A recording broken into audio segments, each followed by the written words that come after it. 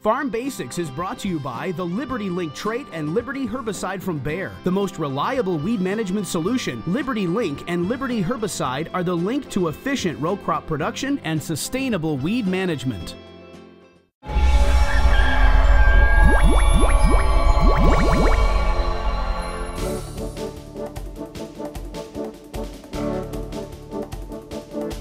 During our Farm Basics time today, we're going to talk a little about rocks. Well, what do rocks have to do with crop production, you may say? If you've got them out in your field, they have a lot to do with it. When we travel around the country, there are some areas where the soils have lots of rocks that seem to keep sprouting up every year somehow, and there's other areas that really don't fight it. On our farm, we're pretty fortunate. We don't have very many areas at all that are rocky to even speak of, but I've certainly traveled to some areas where there are great big rocks all over the place, and it's an issue every year for farmers, where they're out picking up rocks, trying to get them out of the field as much as they can, or they're trying to do something to manage the rocks that are there. The big thing is this really damages equipment when farmers run rocks through their combine, when they hit it with their planter, when they hit it with their tillage equipment. It can be a problem that way. So that's the main reason why farmers want to get rid of those rocks. But what a lot of farmers have done now, rather than going out and continuing to pick these rocks up, is they're just smashing them down into the soil. So land rollers have become pretty popular in a lot of rockier areas. What farmers will do is they will plant their crop, like soybeans for example, and then they will go and roll that ground. They push the rocks down. So then when they are harvesting the soybeans and they have to run the soybean head, the combine head, down on the ground, they aren't picking up a bunch of rocks and ruining the combine. In the case of corn, a lot of farmers will roll the ground first, then plant the corn, because they don't have to run the corn head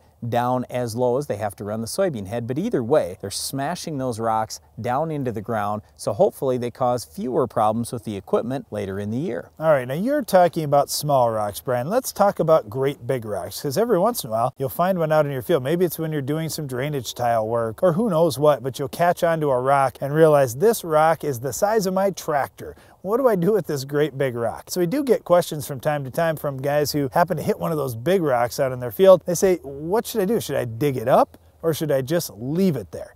Now, once you dig one of those rocks up, what the tendency is to try and fill that area back in with soil. But now you've got soft soil in a big deep hole, and you often end up with a sinkhole out in that spot. For farmers who are doing drainage tile, for example, they don't want to run drainage tile through where they just dug a rock out, because there's probably going to be a spot that sinks in their drainage tile and it's not going to drain anymore.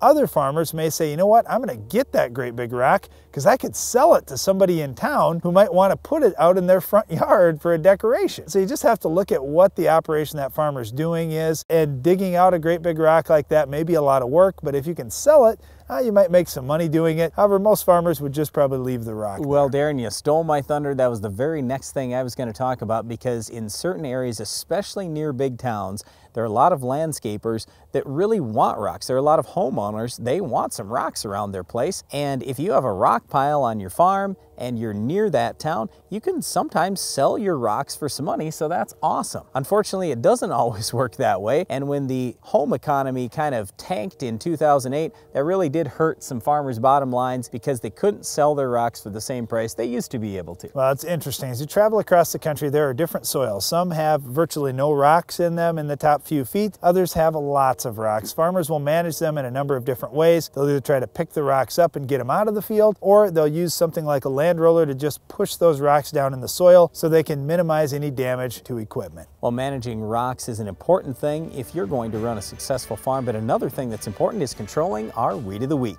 Can you identify this week's weed?